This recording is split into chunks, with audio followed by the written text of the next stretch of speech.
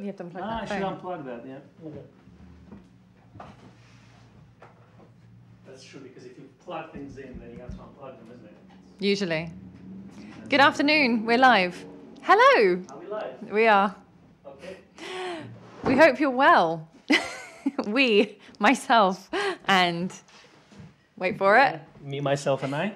This is what happens when the producer goes on holiday. We could not get into our YouTube account. We just don't know what to do. Don't know how things work. Anyway, so glad that you're all here. It was not a coffee incident. It was the fact that we couldn't get into YouTube to do any streaming, and then it was just panic stations. Today, we are talking about the macro lenses, aren't we? Oh, yeah, and you can announce something. Nikon announced some stuff. It's great. Really looking forward to seeing what these look like in the flesh. Now, Rishi has already done a video. Some of you have probably seen the fact that he has a prototype to play with and that it is a sample copy. But let's watch it together again. We'll just watch it now. That's all the stream is. No, I'm just kidding. There were also... they can hear us...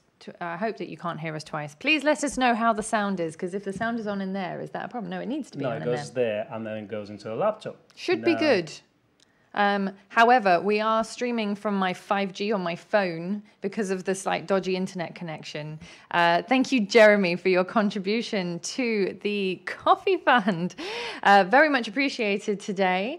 And Tilly is not here, is she? No. Our little guest appearance. She's in the kindergarten for the first day. She's in puppy daycare, I think they call it. Yeah. First world problems. Exactly. Oh, dear. Right. Oh, hello, Andrew from Toronto. Hello. Yes, there we go. Everyone says the sound is good. Okay, good. So needless to say, because we don't have our producer here today to do all the wonderful stuff that she normally does, we will not be doing a giveaway because I cannot contend with that at the same time. I think I will just go completely mad if I'm trying to write down names. Producer got all the money, so we don't have any money. So we are just going to plow on. Now, a few things before I forget. Please give us a thumbs up if you haven't already. Give us a subscribe. I'm pretty sure most of you are subscribers, but if you're not, please do. We've hit 7,000. The next target is? 1 million. No, 8,000. 1 million would be nice. I don't think in single digits. There's still not a single digit. You mean like 1 digit more? Exactly. You want more than that. Good. Well, all right. So...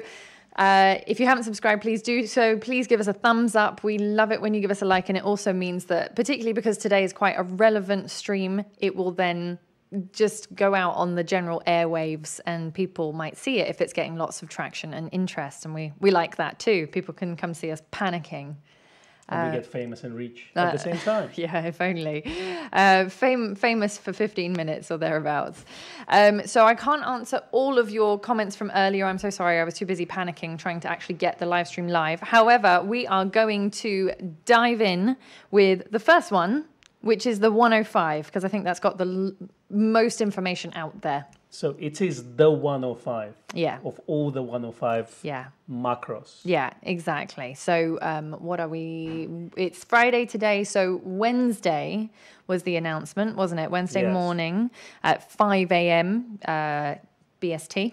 That's right. And we recorded a podcast on Monday. Yeah. And at the time of recording, no leaks were happening. Like Nikon rumors didn't know anything about those lenses coming out. It was actually an unusual thing because sometimes we manage to get information about the releases before they happen from Nikon rumors. Foteini likes my top. It's actually a dress. You like that? There you go. Yes. It's a full Indian inspired. That's right. Exactly. Okay. Indian inspired dress. Thank you very much. Sorry, I just had to interrupt this broadcast. Just a regular shirt. So now, we had the announcement of both lenses, which we weren't really expecting. Yeah, because we thought they're going to announce one, and then there's going to be something else, and there's going to be something else. Mm-hmm. But Nikon actually announced 2 macro lenses, so at least we covered on all macros for now. Yeah, I don't think we'll see a macro for a while. Yeah, because I think if they would just announce 105, and people say, well, it's £1,000, it's too expensive, I want a cheaper macro. Mm-hmm. But because they announced both, it kind of covers all angles, isn't it? Yeah, exactly. Now, thank you to Ian. And for Terry says something nice for Con's puppy, £2. Oh, thank you. Those puppy snacks are really expensive now, aren't they? Yes, that's true. She's a rising star, though. So that's true. And the was it kindergarten? The puppy teacher? daycare. Is it teacher or mother? I don't know. Teacher. She said that Tilly is well-socialized dog. There you go. Yes, she is. Spent a lot of time with us. And thank you for your contribution, David Liu, also known as my mate Dixon. Thank you for that as well. So the 105, if you haven't looked at Rishi's video, do go and check it out after this. I'm going to pull a little bit of information from him. Because he had the prototype, I was able to sort of see from his pictures how big the lens was. My comparison was the 51.2. It's actually not this big.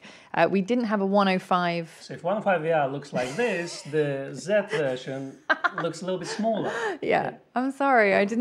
We don't have a 105 VR in stock at the moment. I've got another example. If 105 looks like this, the Z version looks about that big. At least I picked up a lens, all right? So the 105 2.8 is smaller than the 51.2, but it's not that much smaller, actually. It's probably about an inch smaller.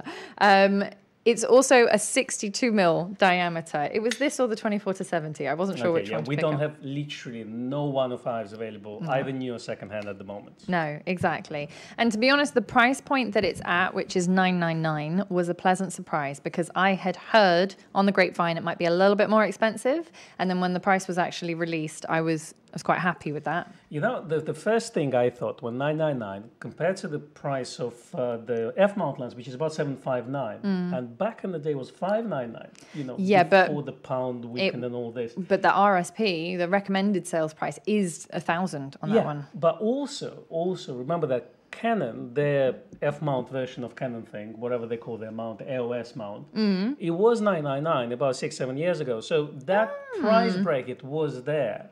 It's just Nikon ones tend to be cheaper for some reason. So yeah, interesting. It's very interesting. And so there's a few things that I like that I've looked at on the specs. I will just run over the specs quickly. So yes, it's a 62 mil diameter thread, which is the same as the VR F-mount version. If you compare the F-mount version with the FTZ alongside the 105, actually that's slightly bigger. It's like fractionally taller, but they're a similar kind of size. And I think if you compare the weights, Rishi had it written down and I actually forgot to note that, but they're quite similar in terms of weight as well. Okay, so F-mount version is 750 grams and the Z lens is 630 grams. There you go. So it's actually lighter, particularly if you have to add the FTZ to the 105, makes it a more compact package, if you like. A couple of things that I thought were interesting, and that was another reason why I picked this lens up. There was logic behind it, is it has one of those customizable sort of easy access rings. Oh, I see. And also that little LCD panel. That's right, the little LCD display. So these we're starting to see more and more in the S line. I know you're not necessarily going to be able to see that very clearly, but you got the idea. The little window here. One of the things that I like about this is apart from showing the aperture and the focus scale, on the 105 macro, it also shows the reproduction ratio. Okay, so if it's 1:1, you know it's 1:1. Yeah, so it starts with 1, 2, and then it goes up from there. So if you are sort of a serious macro photographer and you like that sort of knowing what your reproduction ratio is going to be, then I think that's quite useful to have on the lens display. On another side of things, so this lens obviously is internal focusing. Imagine that this is 105. 50, however, has to extend itself like an old 60D lens. Yes. And actually on that barrel that extends, they show the reproduction scale there. Yeah, they do, which is quite interesting. I've got this 60, which is the G version, which I love to pieces. And that's also internal focusing. I'll talk a little bit about... It's the G one that's extended. Yeah, that's right. I will talk about the comparisons between those later. We're going to do the 105s first. So John mentions that I like the new limiter. Yes, so along with other features, you've got a switch, an extra switch on the side of the lens, which is the focus limiter. Now, people who have the old D lenses, for example, will perhaps be familiar with, on some of the zooms, we had a limit switch. Now, what that means is that when it's switched to full, that means that the lens uses its full focus range. So all the way from closest focusing distance to infinity. With lenses like the 80 to 200? Yeah, so you could potentially limit it where you want to be. So if you were actually focusing on the close focusing distance, it would limit it from the closest focusing distance to 5 meters.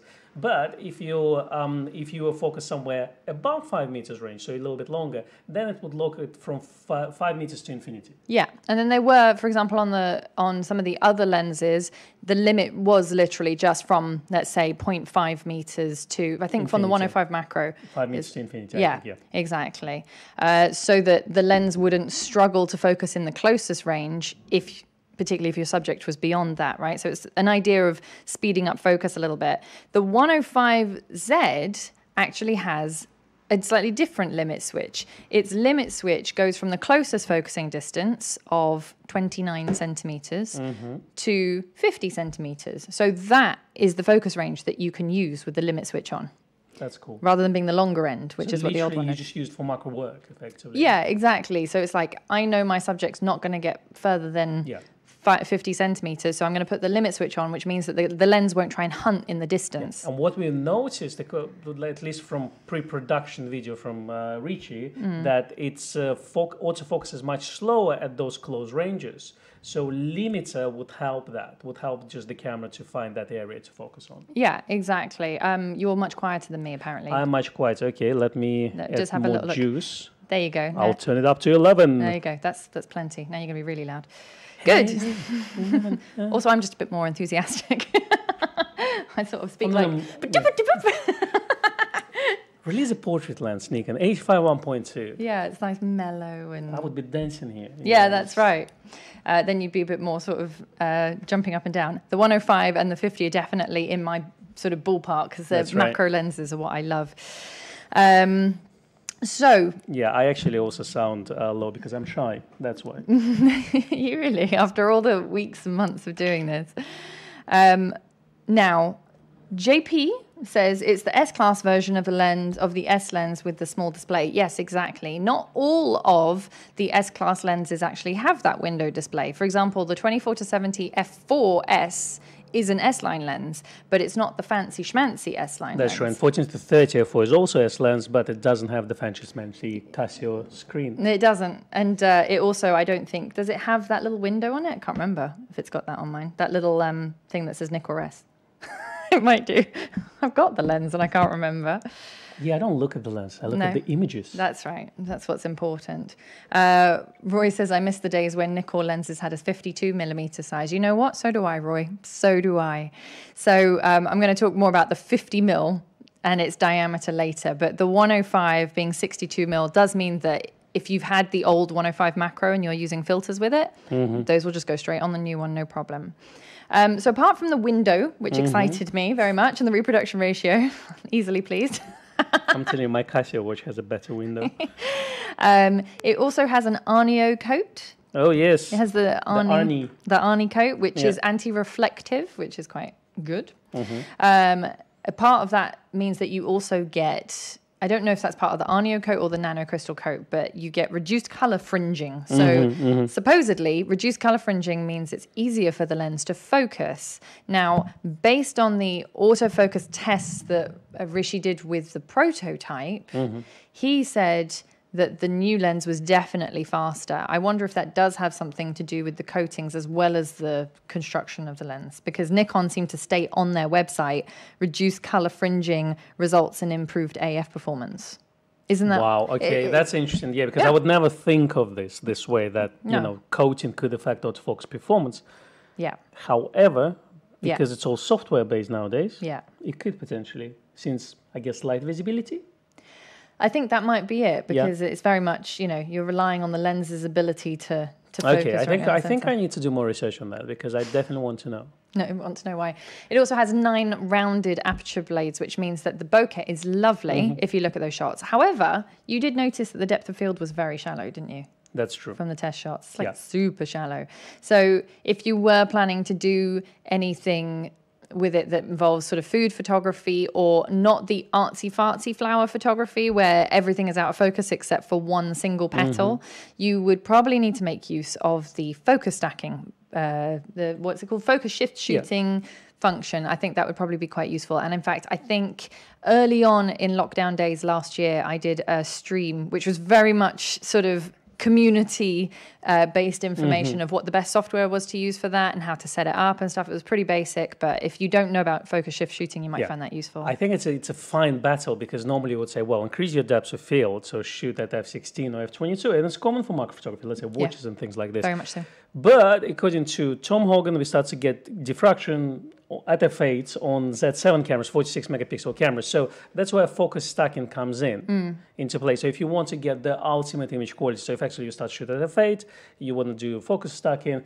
then line them up all together in some software, and then you get the perfect shot. Exactly. One thing that Donna Cruz does is she says, look, you can stop down at f16 or f22, but bear in mind that not all of your frame is going to be completely sharp. Whereas if you use focus shift shooting, you know you have control over what range is sharp in your picture, and you will just get a better result. It takes a bit more work. Have you used yourself quite extensively? Or? Not extensively. No? I've used it a little bit for kind of still life photography, but for food photography, I quite like the blown out background. You use a sort of f11 aperture and you don't get too much diffraction. True. But then it depends on the size of your subjects. There's a few methods. Also using flash, for example, using the SBR1C1, which is the close-up kit.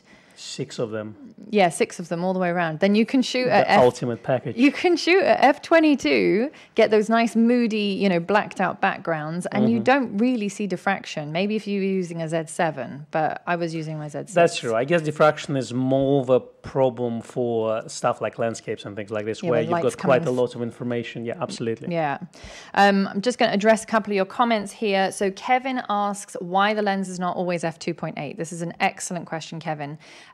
For all macro lenses, you will actually find that the closer you get to the subject, so let me just say, let's pretend this is a macro lens for a minute. But it's not. It's not, thank you. And let's say I'm focusing on my microphone here. Now, at the closest focusing distance, obviously not that much light is going to get into the lens. If I move it a bit further away, more light is going to get into the lens. So what Nikon macro lenses do is they don't pretend that they're wide open even here, because then you're not getting the equivalent of f2.8. Nikon doesn't lie to you. Try not to. So with the 105 f-mount lens, when you're at your closest focusing distance, your aperture will stop down to f4.8, because that's equivalent of how much stops of light you're getting.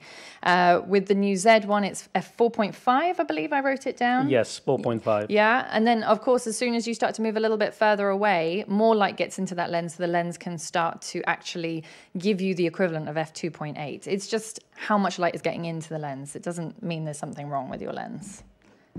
Yeah, actually, it's one of the questions that we get asked every now and then. Just someone calls up and says, well, my lens is 40, it's at 4.5, then go to 2.8. Exactly. Yeah, so there's a couple of people have also answered in the comments. Hopefully, between that and us, that makes sense, Kevin. Andre said, did you notice the new S logo? I did, Andre, I did. Did you notice it? Is it fancy? It's not, it's not in a little bubble like that. It's like it's like the whole S is a bubble. Ooh. Well, now I know why it costs £1,000.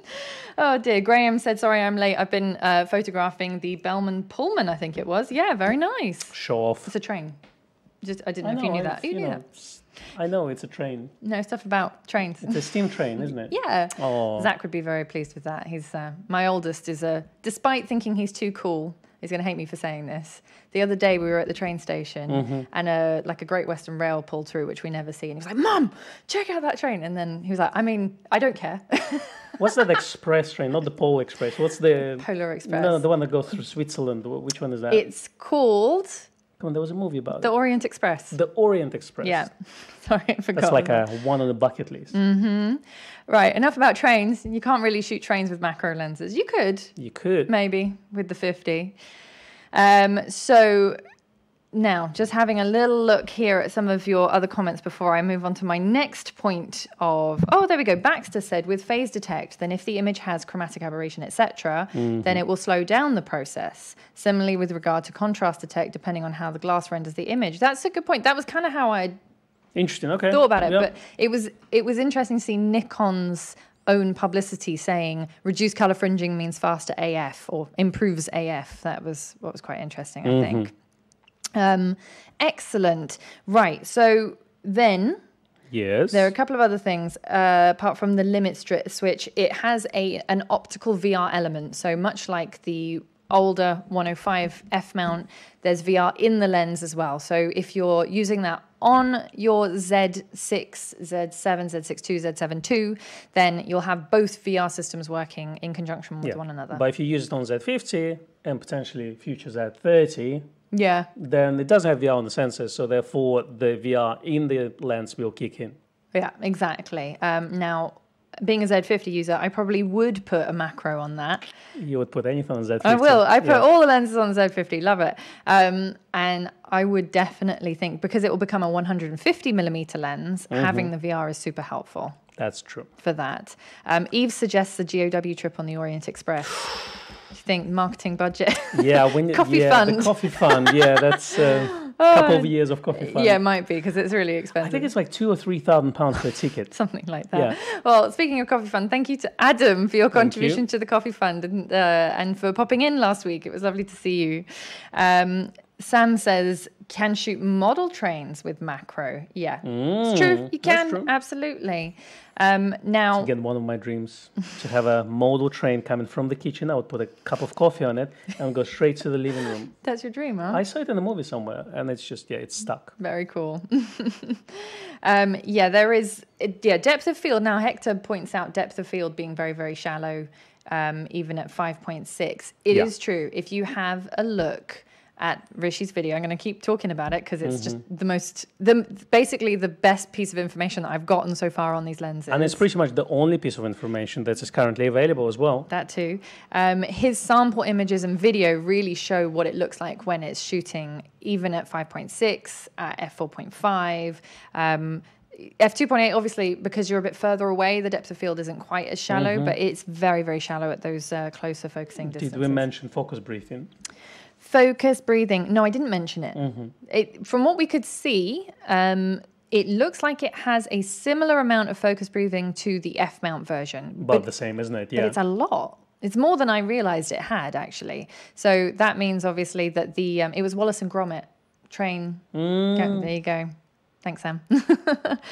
I mean, in terms of focus breathing, so that just essentially means that the effective focal length, or the field of view, if you like, changes at different ends of the focus range. So at infinity, the subjects will look slightly further away than if you're shooting at the closest focusing distance. That's not the end of the world. It's more problematic if you're using like a zoom, for example, because you don't really know what the effective focal length you're getting is. But when you've got a prime lens, it's not that bad. It's just a bit annoying. Yeah, I mean, all macro lenses will focus breathe when you focus in the closest focusing distance. Yeah. Because the focus breathing is not a priority there. It's actually designing the lens to focus so closely. Yes. So I guess, there's not a balance there to be maintained or anything like this. No, exactly. Yeah. Avner asks, when can we get it? Is it faster with MPS? In the UK, Nikon aren't doing an MPS priority list.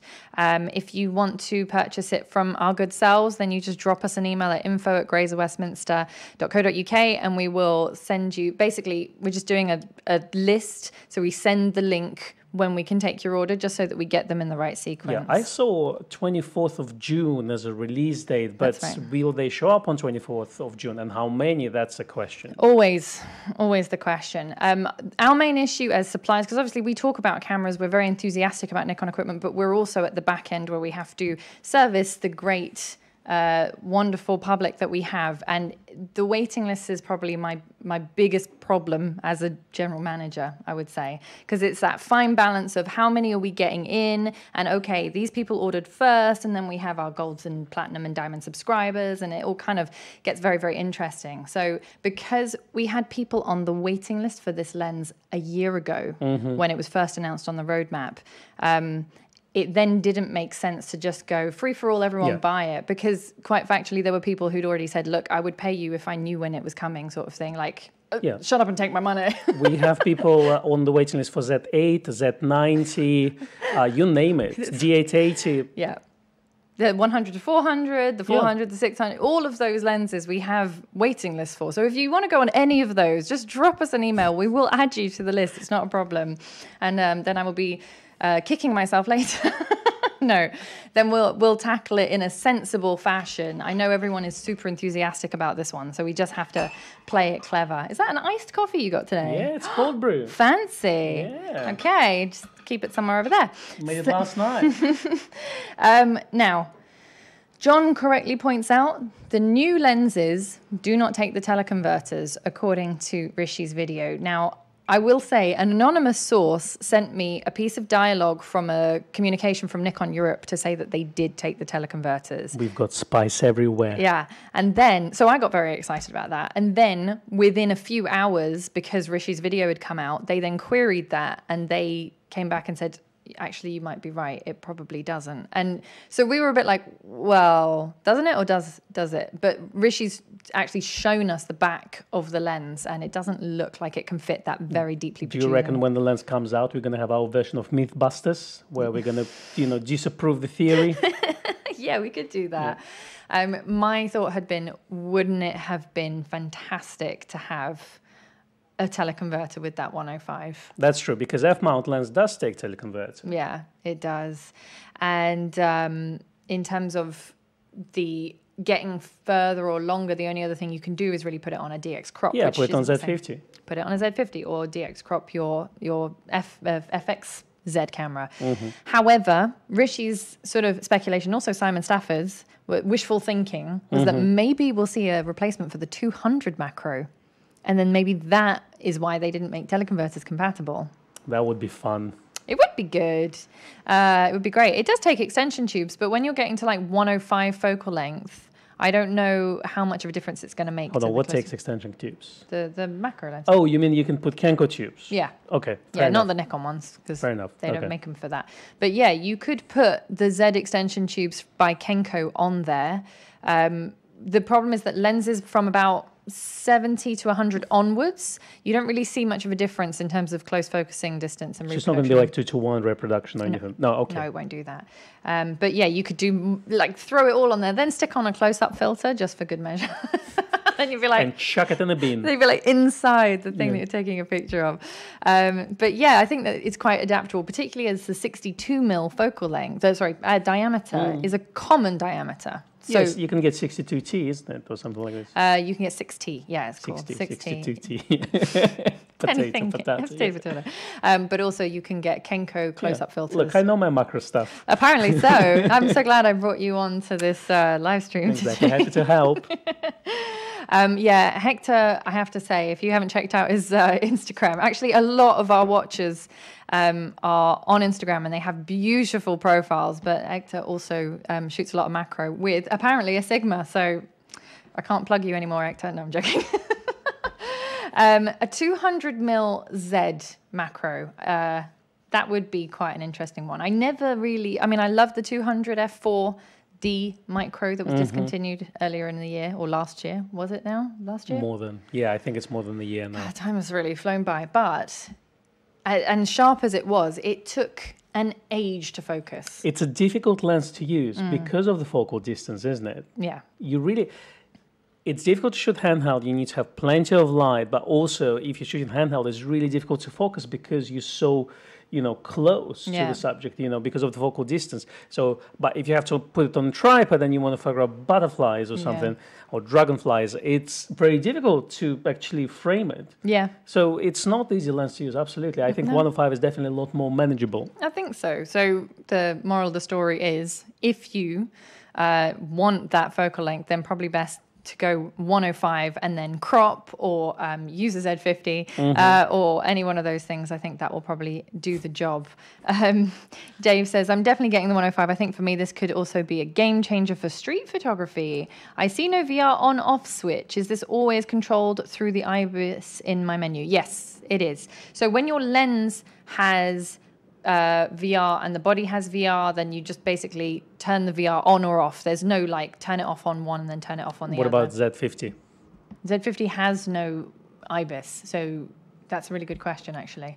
I wonder if you can do it via the menus. Maybe with a firmware update, because I don't remember there being an IBIS on-off menu function. But it's a good point because the 16 to 50, I don't know, but the 50 to 250 is a VR lens, and that's a Z50 lens. So maybe there is. Yeah, and then 70-200 is VR lens as well. Yeah. So I wonder. Yeah, we need to check that. I'm sure you can set it off because then, let's say, imagine your lenses, your camera's on the tripod. Yeah, you would want to turn it off. Exactly. That's a really good point. Okay, well, we'll have a look. Thanks for asking the question and not answering it. I'm here to ask questions, serious questions. That's great. So it's like this guy on the article of why the cameras are so expensive. Yeah. I'm not here to say why. I'm just here to say that I've looked at those and they are more expensive nowadays. And that was the conclusion. It was great. Well, we drew our own conclusions from that. So there we go. Nick Can says macro 105 would be good for portraits and street photography. Yeah, I do think that it will double up nicely as a portrait lens. Yes, I would test it first because I find that the 105 f mounts, the bokeh on that lens is quite nervous for my liking. Yeah. That's so I would want to test this one, yeah. Yeah, I mean, from what I saw, it looks very nice, excuse me. One thing I will say is that based on Rishi's video, do you remember he did that scene where he walks towards the camera and further away? Sorry. Yes, I think it was a highlight of my day. Yeah, you love that. Love it when he does that.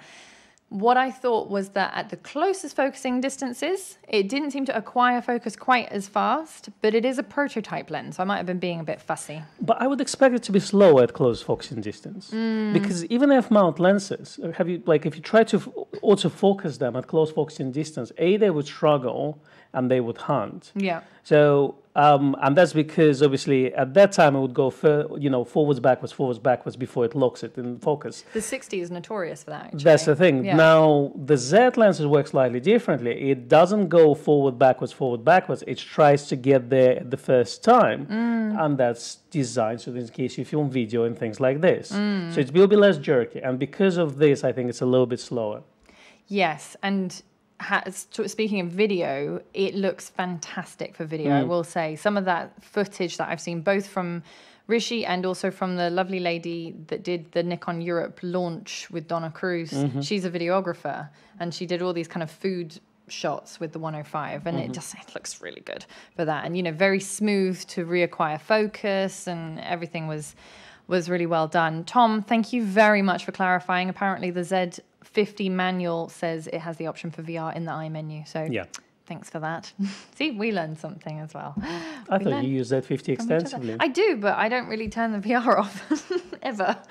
I would set it to auto and press the button. No, we don't. No, we don't do that. No. Nothing wrong with setting it to auto, by the way. Just I don't shoot. Everything's wrong. It's not true. So Nick Can says, will the large Z mount telelenses like the 400 and the 600 be similar to the F mount 400 and 600? Tricky, because actually, if you have a look at the roadmap, the sort of, not the roadmap itself, but that picture of all the silhouetted lenses, they look quite big. They do. Yeah. And, my thinking about this is if you look at, let's say, 51.8, which is bigger than 51.8 that they have, I think Nikon is going actually not for the size, but for the exceptional image quality. Because if you look at comparison, the same 51.8G and 51.8S, or even if you look at Richard's video 105 VR G and 105S micro, it's a lot sharper. So I would assume that those long lenses, when you can release them, they will be a lot sharper than their F-mount equivalents. Yeah, exactly. Roy says no one seems to be discussing whether it will be a good reproduction lens. Now, looking at sharpness across the frame compared to the old 105, because that's the only thing that we've seen, and again, we've only seen the results from the prototype, the new lens is sharper. Like considerably sharper. So I would say if the 105 F mount was good enough for your reproduction work, then the Z mount certainly will be. What I would be interested to know is if the 50 is going to be considerably sharper. Because for me, I mean, I tend to not work with those longer focal lengths very frequently. I mean, the 60 is one of my go-to lenses, both for my F6 and for my Z6.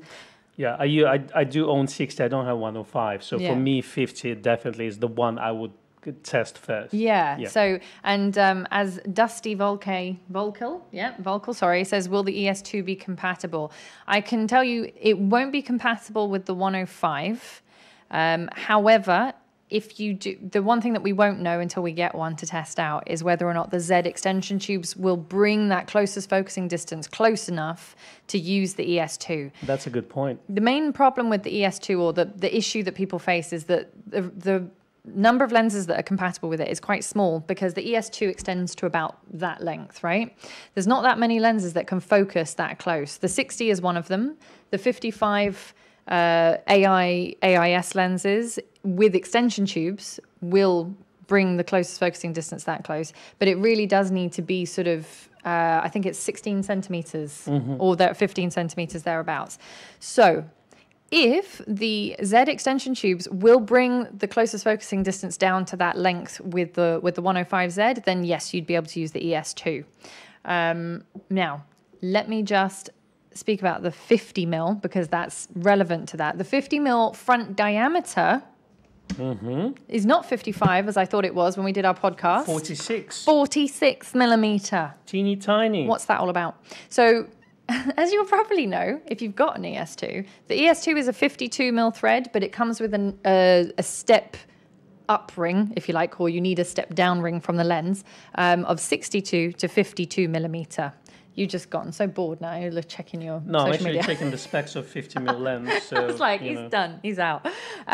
So the ES2, you would need a ring. My question is going to be, will they do a 52 to 46 step down, step up ring? Very interesting Will question. Nikon make one? Absolutely. Let's move on. No, but will Nikon make No, one? I'm sure we will see some third parties. Definitely. Because you can get those cheap on eBay for like £2 a piece or something. So. Yeah, exactly. I mean, there are cheap alternatives. 46 mil is an unusual size, but I think that there are maybe one or two other brands that have it. So if you know of a sort of third-party manufacturer that produces step-up and step-down rings, then your 52 to 46 millimeter should do the trick, because that 50 mil, the new 50, does actually focus close enough to use that. JP says the 105 goes to 1:1, so it will. My guess is that it will work with the ES2. But yeah, this is true, JP. Yeah, note that the distance is from the sensor plane, and we have to take the lens length off of the 29.29 meters. Sorry, that's very complicated, but I understood what you meant. Very interesting, Becky. Absolutely. It's a good point, JP. As soon as I get one in my hands, I will test it with my ES2, and then I will report my findings, probably on Instagram or something, because I don't know if everyone wants to know that. I wanted to know. It's very interesting. Well, when you're going to do it, you can report by yourself, and you know. Yeah, exactly. I'll do that when you're going away, whenever that is. So did you have something else to say before I dive into No, the 50? actually, I was looking into those, but I'm actually Having a look at the 50? looking at 50. It looks good. It looks light. It's very teeny tiny. I can't remember what the weight is. I thought I wrote it down. Yeah, 260 grams. So that's like nothing. And that one, it would be interesting one, because if you compare it to 51.8, like we talked about 105 being used as portrait lens. Yeah. Would this work as just a general walk-around lens? Because it's smaller than 51.8. So It actually, as a documentary street life type shooter, that would work really well, because it's fairly discreet, even compared to 1.8 version.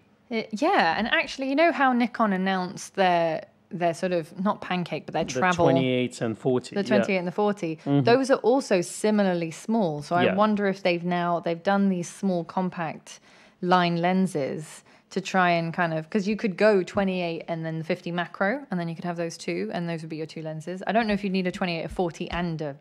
Look, 28 2.8 is lovely. Yeah, It's that's one of great. the lenses that I'll just buy on a whim, Yeah. and I'll just have it on my Z6 as a kind of my take with me kind of setup. Not really you a know. whim. It's quite calculated if you're thinking about buying it now when it's not out yet. Yeah, well, you know, Buy it. I'll check the prices first. That's If it. it's not 999, then I'm sure I Then can you'll afford probably one. end up Yeah. with it.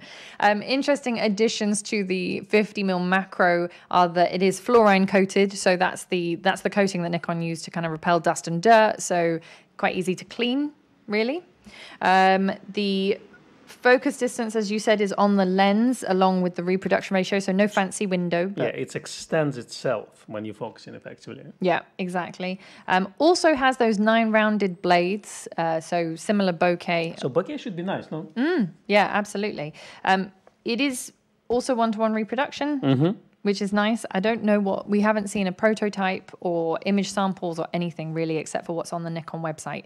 So yeah, I don't think Nikon UK has them yet. No, but when they get one, we've been promised that we will be able to have a look at it. So we'll let you know what the image quality is like. I like the fact that it's a 16 centimeter close focusing distance.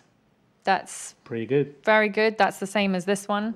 Pretty much, actually. No, yes, it says, you know what's really funny is that the 60mm says it's 0.185. But actually, when you manual focus, it's slightly closer. So it is probably about 16. Anyway, I just thought that was interesting. I find these things interesting. I know you're like, what? That's great information. I have to say thank you very much to Randall for your contribution to the coffee fund. Goodness me, we're like a 125th away from our Orient Express trip. No, something like that. Now, Randall asks the question, are there any worries about these new lenses that are plastic casing and with wear and heavy usage?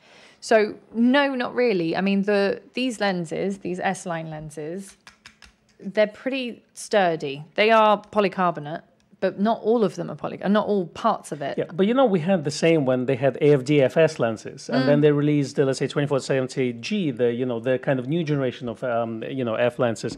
And a lot of people said, well, they look plasticky to me. I don't like them. But actually, just judging by the amount of repairs we had with them, not so many, to be honest with you. No, I think they stood the time. Test of time. Test of time, that's the expression. And actually, normally the parts that get the most wear are the metal parts of the camera bodies, more so than the lenses. We don't usually see lenses with sort of cracked parts or anything like Generally, that. yes. And Nikon is quite well known for the, just kind of quality control and just, like they don't have many production issues, Steve, the prices are $999 in the UK for the 105 2.8 and $649 for the 50. I noticed that the 50 is also $649. Yes, and $999 as well. But you guys pay taxes.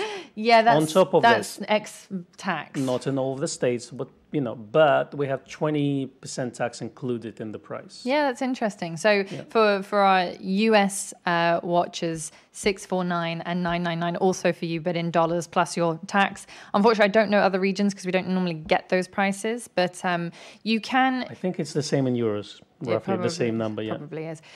Exchange rates don't mean anything anymore, apparently. No. Well, also, so because of Brexit, this lovely thing that we have, if you buy from anywhere outside the UK, you basically don't pay the UK VAT. So those prices then reduce by 20%, the $999 and the $649. However, you then got to pay shipping and whatever your local tax is. So it usually works out at about the same. I think price-wise, the United States has it the best probably because in some states you don't have no tax at all, or it's only 7%, while we are here paying 20%, and in Europe it's about like something like 21 to 23% depending on the state. So yeah, exactly. Bcash says you are both looking pretty vibrant today. Also, I love my 51.8 AIS pancake Japanese model. Yeah, there was one made specifically for the Japan market. Nice. Do you think there will be a mirrorless version of that?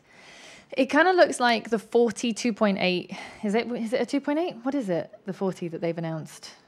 It's 2.8, yeah. 28-8 and 40-8. It's kind of got me thinking because obviously Z30 will show up at some point, right? And the 28 and 40 is effectively 42 equivalent, on DX and 60 equivalent. Yeah. So it does sound to me that they can release something like 35-18 DX. In some points, I like that Nikon redesigning the lenses completely. But in some cases, like 35-1.8 DX lens, just slap a new mount on it and that's it. So don't need to reinvent the wheel there. No, it's true. It's designed to be cheap and cheerful. Just design the lens for it. So, but that's the thing. But hopefully, I don't know. I don't think that 51.8, the small one, the pancake, is like on the plans yet. But maybe in 3-4 years down the road. Yeah, and the 28 and 40 we had they were listed as pancake lenses. That was going to be the design idea or concept behind them, and alas, it doesn't seem to be the case because they don't quite look pancakey. Is it an f2? It's f2, yeah. So it is as close to the 51.8 as we're probably going to get at this stage of the game anyway. But it's a strange one because 40 is close to 35, isn't it, than 50? It is. Yes. Just to give you an update on the prices, Dr. Robert Goldman says 1,600 Australian dollars. Wow. And Jane, thank you very much. It's €1,099 in France. So I would imagine it's probably the same across most of Europe because I don't think they change from region to region in Europe very Come often. to England. Come to the UK when you can. And if you can, then you obviously, the beauty of when people will be able to travel again is that you will be able to come to the UK and then you'll be able to buy stuff here and then reclaim the VAT, and you won't have to pay import duty. Ship the boxes separately. Bring the... No, you don't have to do that. This is 10 ways how you can save your tax. This is not financial Russian, advice. Yeah, of course. Don't take my advice. Yeah. Thank you to Barra for your contribution to the coffee fund, and also thank you for popping into the shop the other day. We do have people come into the shop, you know, it's very nice to be able to see everyone in person as well. Nick Can says, does the plastic look of the Z mount give the appearance of being less robust compared to the F mount lenses? Possibly. Yeah, I think it's a visual thing. But it is. But once you pick them up, you can feel that they're really solid. I mean, even the 21.8, the 51.8. Oh yeah, those are nice. The 51.8 F mount, which I had for a long time, was so plasticky in comparison. The Z mount version is really. Yeah, but nice. I do feel that the 28 and 40 mil that they've just announced that they do feel a little bit more plasticky than usual. Yeah, they definitely. do. And I think that's going to be kind of, we'll see when we get them, but I think the idea is that they are small and light and exactly. And I think the price will also reflect that, isn't it? Yeah. Like, at least we don't know the price yet, of course. But we hope that they're going to be not too expensive. Just a few other mentions on the 50 mil. So it's got 10 elements in 7 groups. One of them is an ED element and one's an aspherical element. So image quality wise, we're not expecting it to be as good as the 105, obviously. It's going to be a completely different lens construction, but it still shouldn't be too shabby. If it is as good as 60G, I would be quite happy. Yeah, exactly. It also has the smallest aperture of f22. I actually didn't write it down for the 105, but I remember it being really small. It was like a tiny maximum. What, the aperture? The maximum aperture, minimum aperture, the small one. Let me tell you. You can tell me. It's f32. F32. Yes. Okay, that's not bad. I don't know if that is. It's the same as F-mount lens. Is it? Yes. There you go. So they didn't change much there. Because my phone says so. Oh dear. Well, thank you. Was there someone else that I missed? Let me see. The DX lenses aren't robust. Ask the floor in my local co-op store. Oh no, Sam, what were you doing with your lenses on the floor? No, the DX lenses aren't robust. They weren't really designed to be. Roy says the electronics in the Z cameras and lenses are unlikely to last as long as the old AIS lenses. Yeah, I mean, we're talking like pure mechanics versus electronics. I think if you compare that, Nikon F is still, working, like in most cases, yes, of course, but not the meters usually so much. A lot of things back in the day were a lot less complicated than we have them nowadays. And unfortunately, those little cameras nowadays are like small computers. Yes. So there's a lot more things to go wrong. So exactly. unfortunately, they're all kind of recyclable nowadays in a way that 5 years down the road, there's something else bigger and better comes out, isn't it? Yeah. So not in terms of recycling. Exactly. Roy said micro lenses usually go to f32. Well, thanks, Roy. I don't usually shoot with that sort of aperture, so I didn't realise. Someone asked micro or macro. This is a really good question. Macro is the subject of making small things look bigger. Micro, the word micro means life-size reproduction. Really loosely defined there, but that's basically the differences. So Nikon put the word micro on their lenses because the idea is that they are life-size reproduction. They will make things look 1-to-1, which means that the subject will be projected at the actual subject size onto the sensor. That's what 1-to-1 means. So sorry, that was a really long time ago that you asked that question, but I just remembered it now when someone was mentioning something about micro. Thanks, Sam. Yeah, you can put a fun picture of the broken lenses in the drive holder. The horror. I'll prepare myself mentally for that. Apparently, even the manual focus version was also f32. So nothing fancy there. Nothing's changed. I thought, and I'm obviously mistaken, but when Rishi was showing in his video, like, oh, and this is the aperture range that it shows, I thought it went like down to really, really tiny. And that was like, I think you were hungry when you were watching that video. that was it. I was trying to watch it over lunch. Anyway, so what is it? The 8-layer man says, go on and buy or order a new 105. It works out only £2.73 a day, price of a cappuccino. That is a very good. If you stop drinking takeaway coffees and start to skip lunches, it all adds up very quickly. In about a year, you will be able to afford one. Exactly. And Il Milko says that 1,099 euros in the Netherlands as well. So they are a similar kind of price there, which is quite interesting. Now, the 50ml also has a limiter switch. Did you know that? So? Yeah. So it has the full range, and then its limit switch goes from 16 centimeters to 30 centimeters. So again, if you want to use the 50 just in the closest focusing distance sort of band, and you don't want it to hunt further, which would have actually been a great feature for this little 60ml right here. Great feature for that, because I found that really annoying when it hunts miles away and you're like, subject's here, stop doing that. So so it's got I generally use manual focus with my macro lenses. Exactly. But when you're shooting something like a bee in flight or something, you sometimes need the autofocus, unless you've got some real skills when it comes to manual focus, which I don't shoot the bees very often as well. No. Oh dear. You're very welcome, Dusty. No problem. My absolute pleasure. So the pre-orders, John, that's a good question. How long are the pre-order lists? How long is a piece of string? No, it's difficult to say because it's probably changed in the time that we've done this live stream. Yesterday, apparently, every single phone call, it was my day off yesterday. So I don't know. I didn't know what was going on. So you spent whole day of your day off on the phone discussing pre-orders? I did, yeah. No, just the morning, actually. But from what I understood, there was a lot of inquiries yesterday morning. And when I spoke to lovely Steve downstairs, he said, did you also want to go on the list for the 105 macro? Generally it takes a day or two to kick in for kind of general public to find out about the announcements. Yeah. So generally the first day we get people who just read it online, but then a couple of days later, everyone else finds out, and we are flooded with phone calls and emails. Yeah, exactly. It's usually like once a release happens, the few days afterwards just leave us all feeling like we're on the verge of collapse. So it's been a little bit like that recently. But this also shows that people are really interested in macro lenses for their series cameras. Yeah, totally. And I'm expecting a similar thing for when the 100 to 400 and the 200 to 600 come out as well, because again, we've got a few people already anticipating that one. Absolutely. And the Z9 and the Z8, pretty much everything. Z8. Everyone has huge enthusiasm for these things.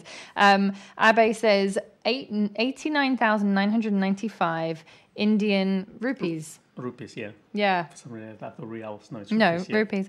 I don't know how much that is in pounds, but there you go. So they've got a very different pricing structure over there. Now, there we go. Oh, Avner is using a lower 100mm MC, which is macro, 2.8 manual focus. That's a manual focus lens, yeah. For the Z6. We've talked about a few of those third-party brands on the podcast, haven't we? How do you find it? Yeah. That's a good question. How do you find it, Avner? Let us know. And Randall, thank you very much. Yes, give us a thumbs up. We've got 179 wonderful people watching and only 83 likes. Boo-hoo. Let's get it up. Yeah, exactly. We would very much like all your thumbs up. I think I've covered all the specs, haven't I? These are my notes for the day. I think the biggest thing that I took away from Rishi's video on the 105 was that it's sharper. It really is sharper and faster to focus. As Roy actually said, will anybody be using the micro lens in AF mode? Well, people do, actually. There are some people that do. That's true. But we are expecting another announcement from Nikon by the end of the month. So we don't know what it is, but the rumor is that there's something else is coming. Yeah, the more the merrier. Absolutely. So guys, what do you think? Yeah, we like releases. They keep life interesting. Absolutely. But yeah, most lenses obviously have the option of autofocus and manual focus. I think it's quite important to have autofocus if you're doing insect work, for example. But obviously for still life and flower work, not the end of the world. They haven't explained why they've changed the word micro to MC, possibly because people were confused. Because there's always been that confusion of, is it macro? Is it micro? Why did they call it micro? So I think it's just down to that really more than anything, but I'm glad that they've changed it. That's just my personal opinion. Now, have you discussed the new versus the old 105 on the Z50? Actually, no, but looking even at the center of the frame, the new 105 is sharper than the old 105. Yeah, have a look at Richard's video. It's just clear as day how different the F mount and the Z mount lens is. It's so much sharper. It's ridiculous. Yeah, exactly. And it makes a really big difference. John reckons it's going to be a Z30. John, I don't know how many we'll get in the first batch. This is why the waiting list is always a bit of a precarious thing, and that's why I haven't just said, just throw your money at me and I will just make it happen magically. It's like, no, actually, I need to be very sensible.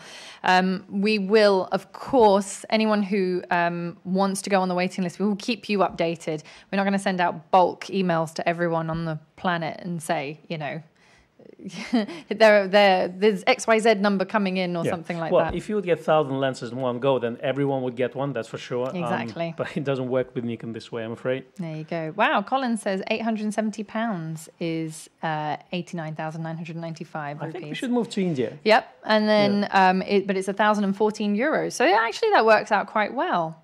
That's not bad. It'd probably be quite a lot to get one shipped from India to here, though, I think. Anyway. I use my AF on my micro as well as manual. Can't see the difference between the two. Well, there you go, Jane. Yeah, I use AF quite a lot. I mean, I use both, but I don't see any problem with using autofocus if you need it, particularly if you're shooting a vine blowing in the wind. It's quite useful to have autofocus. So poetic. Yeah. Well, what can I think of that would be similar? The caterpillar did look fantastic on Rishi's video. Those little video snippets that he did were truly brilliant, and it made me think this would be a great lens for David Attenborough style Blue Planet, not Blue Planet, the other one, Life, that one. Yes. Don't go underwater with it unless you've got underwater housing. But also what I like about Rishi's video, he doesn't try to hype it up. No. He just tries to give the information. Gives the facts. Without any excitement or anything, just trying to be as objective as possible and saying, here are the facts, do whatever you want with it. Yeah. So, Yeah, and exactly. then we come in and say, yay, it's good. Like, just get it. Yeah. Jeremy says, hopefully the telephoto lenses will be next. The F mount 70 to 300 plus FTZ works well, but I want to get Z exclusive. Yes, I quite agree. What do you guys think about this rumor about the retro camera? Because this is a kind of, it came out of nowhere. Completely out of nowhere. We discussed it on the podcast a little bit. That's the thing. And then it just disappeared. There was no confirmation, nothing. And did it even really happen? Yeah, and then so my question is would you release that 30 that is retro? It just doesn't make sense. Yeah. Isn't it? Because that 30 has to be a little bit more modern, because it has to kind of attract everyone, Yeah, it's definitely a tricky one. Also, the Z30, if they do go down that route, will have to be cheaper than the Z50. Well, yeah, it's £500, isn't it? It should be. And how much is the Fuji XT, whatever version we're on that's now? the thing, because Fuji obviously is famous for their retro cameras, and all the X series are kind of retro style camera. But then you got XT4, which is their flagship or whatever that is now. Yeah. And then you got XT30 or XT40, which is their D3000 series cameras. Yeah, exactly. So the question is, so how do you price it? Where do you put it? That's a good question. Yeah. Scott says, is the new 105 sharper than the 85 Zs? We don't know yet, actually, but that's really good. Which 85 is that? question. 1.8? There is only one. Yeah, no, I'm just thinking about 8512, which has been rumored. So that's the one for me. The one that doesn't exist yet. How does it compare to a non-existent lens? That's very good. Yes, it's in great. my dreams, it's fantastic. We don't know. The 100 to 400, a few people are saying, will that be released in 2021? What do you think? I mean, I'd love if it was, just for the sake that we need those longer lenses. Yeah, I think at least one long telephoto lenses. I mean, by long telephoto, we're talking over 200 mil. Yeah. It will definitely be released this year. Yeah. One or two, but definitely one. There you go. It just makes sense. It's Olympics. There's lots of things, summer, etc., etc. Z9. Yeah. And John says a retro camera is not needed, and Baxter says the retro will be aimed at the Fujifilm user. So that's interesting. The retro, but at the same time, Nikon is not known for their retro camera, so we only have one-off DF. Yes. So that is the question. Yeah. And then if you look at it, okay, the last manual kind of retro manual focus camera was FM3A, yeah? So that was discontinued in 2006, I think, or something like that. So nothing happened after that. So you got DF, nothing else. So if they're going to release that, that's going to be awesome because that's a completely kind of a new direction for Nikon. I'm actually just reading these comments, and Sun says, big DF fan, minus the dreadful AF. Yes, it was very slow. It was not really designed for that sort of thing. But would you get a DF if it's in DX body? Said, very welcome a new retro camera from Nikon with or without mirror. Steve says, retro camera not needed, but Z-mount DF would be nicer for an old chap like me. Rob says, don't understand retro. Sounds like a fantasy. Film is dead. Fujifilm on a camera is like horseless carriage on a car. But it's not. It so is not. We're going to order about 300 pounds worth of film in the next couple of weeks. We are. We're very busy. And interesting enough, John says, I'm a Nikon user since 1969, but have little interest in retro, especially at a premium price. But And then Nick Can says, still have my FM2, but manual lenses lenses that I still use each week. But here's the question. Okay, if you get a retro camera and it's a DX, for people who are interested in retro cameras, would you buy it? Because if it's not ZF full frame, which is a DF equivalent, if it's a DX, what's your opinion? That is a good question, actually, because if they're going to make it a small body... Yeah. Because the Fuji cameras are DX, basically. They don't do that. They do a bigger mirrorless camera, but it's not as the whole X retro-styled. series is effectively DX or APS-C. Yeah, exactly. And I have admitted a couple of times I had an XT10 and then I had an XT20. Before that, I had an X100. Yeah, I had X Pro 1 and X Pro 2. Yeah, and both those cameras in terms of handling and the manual shutter speeds and all that stuff, I loved that stuff. The thing that I didn't get on with Fuji was actually the menu system, because I'm so used to using Nikon that if someone said to me, oh, can you bring a tiny camera along to this event? You're not the photographer, but can you just take some photos? So I'd take my little Fuji. And I remember one day I shot the whole evening. I didn't realize I was in like pano mode or something. Oh, that's nice. I was like, those images were quite special. They were really something else. And they said, I love what you've done with this, like this sort of border that you put around the thing. I was like, yeah, that was totally on purpose. Intended. On purpose. I'm admitting all my deepest, darkest secrets here. But it just, if Nikon had at that time made a retro style DX camera, and I tried the V1 for a while, but it wasn't retro enough for me. Yeah. Oh dear. Did they release V1?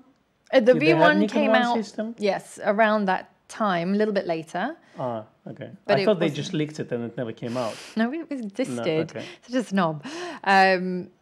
Okay, so just to answer your question there, first of all, thank you, Randall, who has just paid for my internet connection for this live stream, for your contribution. Fiber. Yeah, fiber from my phone. Yeah. And thank you, Joy, for your contribution as well to the coffee fund. We should do a macro photography competition, Bikash, absolutely. So Brandon says, would love a retro-looking camera for vacations and travel use. Anthony says, film is not dead. You're quite right. Roy says, is any of that film 120? 200 pounds of this. Yeah, Yes. for me. Yeah. Yes, it is. I'm still quite well stocked with my Portra 160. You see, I'm more of a Portra 400 guy. I know. Well, that was all I could get at the time. The 400 was out of stock. Anyway, and Lee says, let's see, would volume of sales for the DF determine if Nikon made a retro camera? High margin, low volume. That's what they're going for. Yeah. So I don't think so, actually. I don't think that would make a difference. Nikan says, only buy full frame as I can't stand DX APS-C, so okay. But if it's retro. But if it's retro. If it looks fancy. Baxter says, DX no, FX yes. I prefer the manual style interface. That's the thing. I'm a bit of a snob. That's the thing. I'm more of a full frame guy. And yes, I used the Fuji system for quite some time. And then as soon as that came out, I kind of switched. Just, I like full frame. I understand. I personally see the benefits of having a DX camera. But having used the Z50 enough, the only thing I don't like about it is its battery life. But everything else I cannot fault on that camera. Yeah, no one knows about your love of Z50. Yeah, that's true. I don't talk about it enough. Yeah. Scott points out that Z glass and cameras are the future. And Christian says, unless Nikon can make something as great as the Fujifilm simulations for the retro camera, then there's no need for a retro camera. Actually, don't know if you've got the Z camera, Christian, but the Z bodies have a similar thing. They don't give them the Fujifilm names. They don't call them Provia and Velvia and all that kind of stuff. Because Nikon never made film stocks. Right. But they do have film emulation the sort of like flat profile. Picture controls. No, they have that too. No, they do. Yeah, the neutral. I use neutral profile. It renders really well in my opinion. But yeah, if you're into like vivid, colors, then yeah, if you want a velvety look, go for landscape. It's quite saturated. It's very similar. And the beauty of the picture controls in the Nikon cameras is that you can actually create your own profiles. Oh yeah, there's a software you can download to your heart's content, and you can just create on your computer and then load them up on your camera. Yep. Yep. You can also do it in camera if you don't want to do that. Avna says, I believe the retro should be a Z30. I'm going to wrap up the comments here shortly because I realized that we've been talking for over an hour, would you believe? Next week, retro Z. Full hour.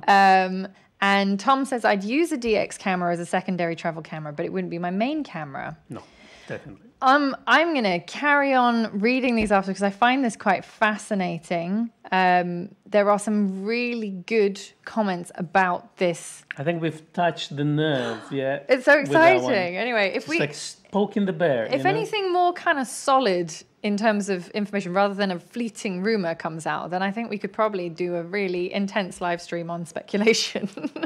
But if we get such a feedback in like 3 minutes. Yeah. Can you imagine if actually they release one? Yeah, it would be very interesting. Because the DF was such a kind of buzz-creating camera, even if it wasn't for everyone. It created a talking point around Nikon, so absolutely. It would be interesting. Right, that's it. Thank you very, very much for all of your likes, all of your subscribes, all your tremendous contributions to the Coffee Fund. We truly appreciate it. We will see you next week. If you do want to go on those waiting lists, drop us an email. We'll add you to the waiting list, and then obviously we'll send you the link to order as soon as we can. And have a great weekend. Yeah, to be continued.